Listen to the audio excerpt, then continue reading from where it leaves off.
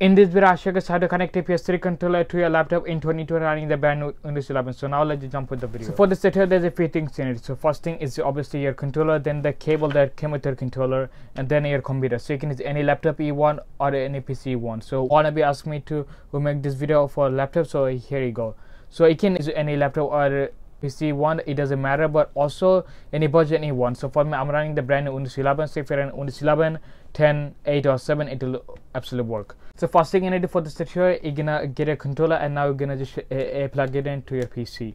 Now you're gonna see it will start flashing. After you've done that, you're gonna go back to your computer, and now you're gonna type in control panel.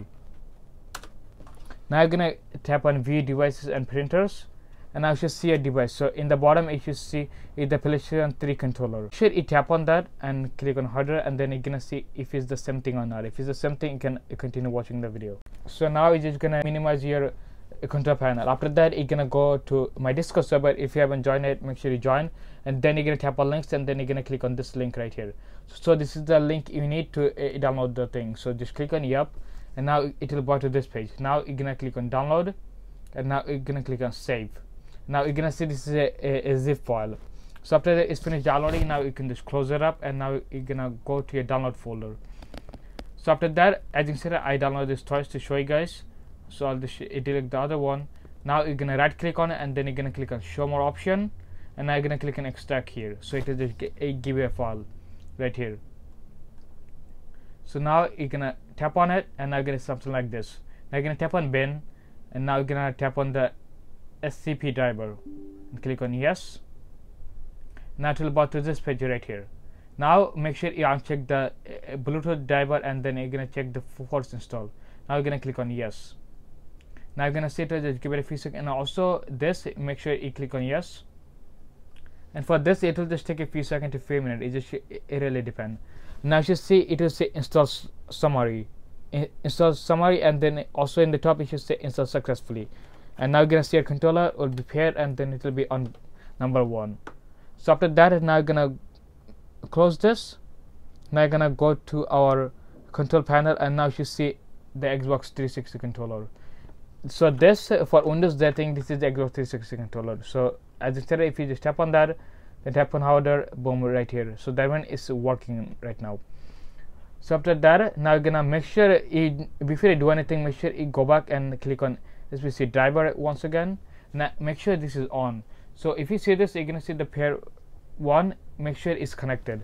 So for you guys, you can just unplug it and then plug it back in. So for some of you, for this it need to be on. For some of you, it don't need to be on.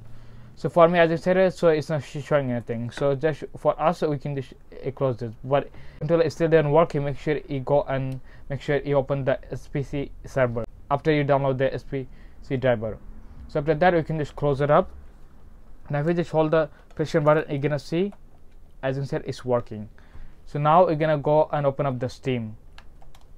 As you can see, for my controller, it does have a problem because it's a real old controller. But things for your controller, it will be absolutely fine. So I'll just open up the Steam to show you guys that it actually does work. So I'll just open up the big picture mode. And guys, also if you guys enjoyed this video, then don't forget to smash the like button. You're gonna see it's working out of the box. Now before you do anything, we're gonna go to the control, and now we're gonna change it. As instead of it think it's a control Xbox 360 controller, then if you just tap on it, make sure the rumble is, if you want, make sure it's on. For me, I like this to be on. And also if you want to change the controller number, you can do that.